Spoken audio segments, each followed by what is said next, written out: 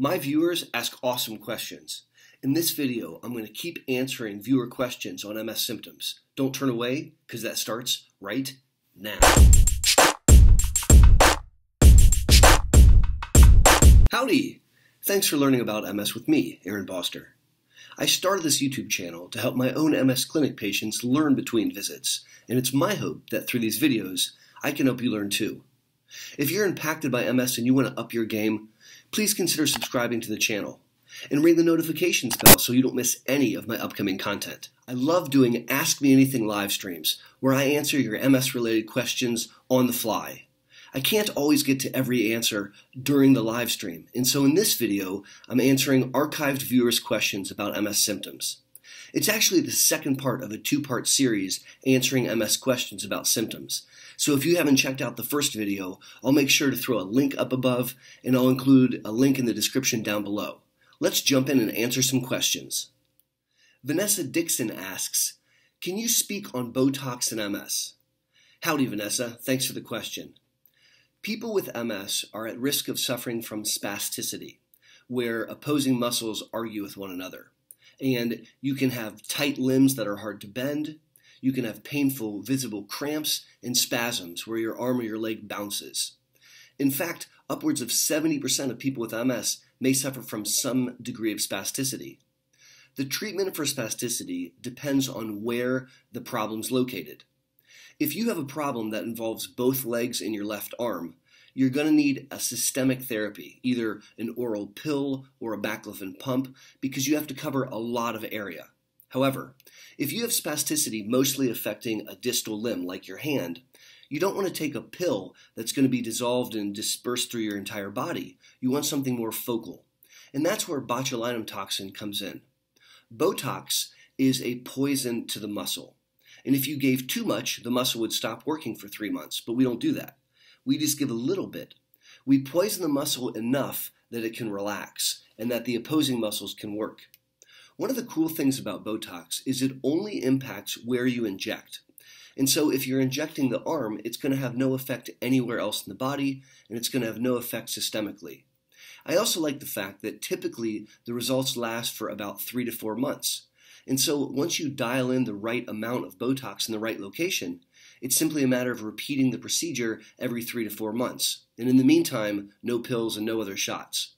Botox can be very helpful. If you have spasticity, please talk to your MS provider, and they can help you sort out if Botox is right for you. Ms. Perullo writes, glad you mentioned down there. My worst symptoms are down there. And it's not uncommon that people impacted by MS can develop difficulties with bowel, bladder, and sexual function. The next several questions relate to down there. Brad asks, is trouble emptying your bladder on the first try a precursor to incontinence? Brad, not necessarily.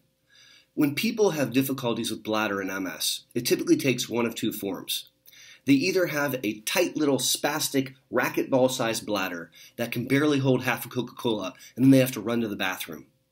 And they can experience things like urgency, gotta go right now, frequency, going way too often, and they can have accidents because they can't make it in time.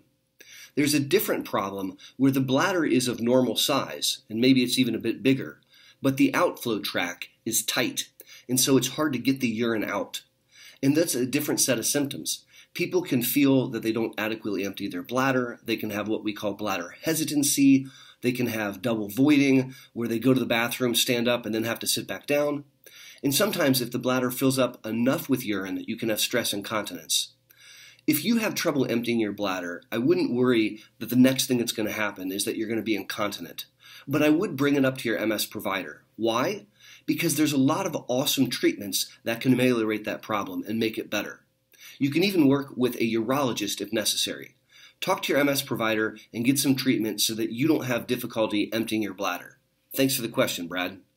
Here I'm talking about bladder pills, and Cheryl asks an appropriate question. Don't bladder pills cause dementia? The most common type of bladder pill is an anticholinergic. These are medicines like ditropan and detrol. And it's true that one of the side effects can be cognitive impairment. Now, that doesn't mean that every person that takes the pill is going to have cognitive impairment, but it's something that we want to be aware of. And if a person impacted by MS is having difficulty with thinking and memory, and they're on one of these bladder pills, we have to consider whether or not it might be contributing. This is particularly true in patients that are a bit older in age. Of all the bladder pills available, my fave is Sanctura because it has the least amount of cognitive side effects. Again, if you're on one of these pills, it doesn't mean you're doomed to have dementia. It's one of the side effects that we have to keep in mind. Thanks for the question. Zach writes in, "Hi, Dr. Boster. I had a question about erectile dysfunction. I've had some trouble here and there, and I'm only 23 years old. Any tips?" Zach, you're not alone. And it's not uncommon that some people with MS can develop difficulties with sexual function. I have several videos on this channel where I give tips and tricks on how to improve your sex game. And I want you to watch those videos. I'll throw a link up above so you can click on it, and I'll make sure to include a link in the description down below. Even So It Is Well asks, "Always asking myself, is it MS or menopause?" And Cheryl writes, "Have you done an MS and menopause video?" Thank you for the questions, guys. And yes, I do have a video that I've made on MS and menopause. So I'll throw a link up there in case you want to check it out. As you might expect, when women enter into menopause, there can be an uptick in MS symptoms. This doesn't mean that we're doomed when we go through menopause. It just means that we need to be on point, and we may need to be more aggressive about managing MS symptoms during this transitional period.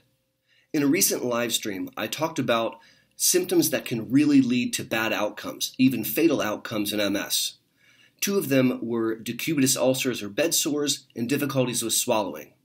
People who are wheelchair bound or bed bound need to have dependent areas of their body examined daily. Their tush, their shoulder blades, their heels, because pressure on those areas can cause sores, and those sores, if unchecked, can lead to serious infections.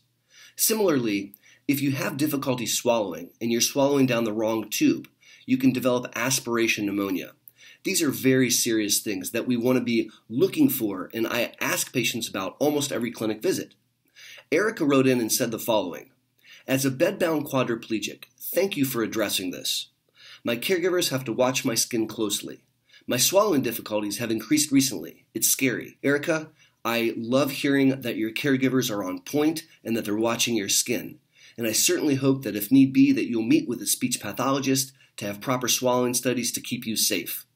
We can all do good by remembering these things. By the way, the third scary symptom is urinary retention. We want to always be on the lookout for decubitus ulcers or bed sores, difficulty with swallowing and risk of aspiration pneumonia, and urinary retention, which can lead to urosepsis. Thanks, guys. Elizabeth Bromley writes, "I'm socially isolated, definitely." Elizabeth, social isolation is a major issue in MS, and it can certainly worsen depression. And I think that we have to be super proactive and seek out ways to combat social isolation. There's a myriad of things that we can do, getting involved in volunteering, getting involved in support groups, even going down to the local coffee shop just to sit and have a coffee and be around other people. I think that another way of combating that is joining online communities like this one. This is a call to action. If you're watching this video, please share with me in the comments section a trick or a tip or a technique that you've used to combat social isolation. Together, we can beat this. What questions still go unanswered? Leave your questions about MS symptoms in the comments section below. I look forward to reading them, and I'll answer them in an upcoming live stream or video, just like this one.